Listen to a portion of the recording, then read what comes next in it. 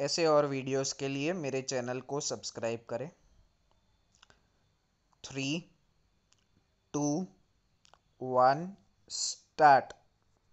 Unlike other documents, the will speaks from the death of the testator, and therefore the maker of the will is never available for disposing as to the circumstances in which the will came to be executed. Stop. This aspect introduces an element of solemnity in the decision of the question whether the document propounded is proved to be the last will and testament of the testator. Stop. Normally, the ones which lies on the propounder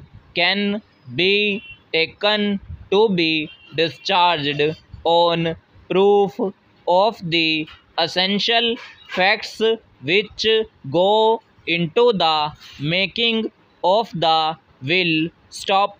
Para.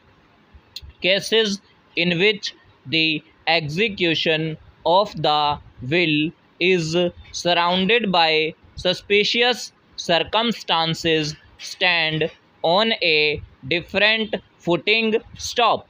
A shaky signature, a feeble mind, an unfair and unjust disposition of property, the propounder himself taking a leading part in the making of the will, under which he receives a substantial benefit, and such other circumstances raise suspicion about the execution of the will. Stop. That suspicion cannot be removed by the mere assertion of the propounder that the will bears the signature of the testator, or that the testator was in a sound and disposing state of mind and memory at the time when the will was made, or that those like the wife and children of the testator who would normally receive their due share in his estate were disinherited, because the testator might have had his own reasons for excluding them. Stop.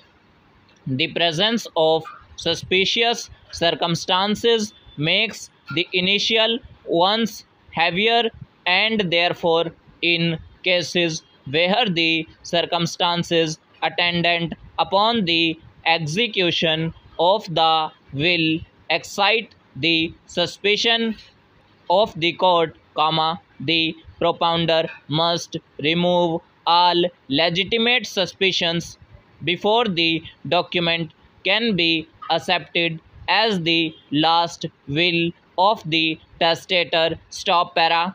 It is in connection with wills, the execution of which is surrounded by suspicious circumstances, that the test of satisfaction of the judicial conscience has been evolved. Stop.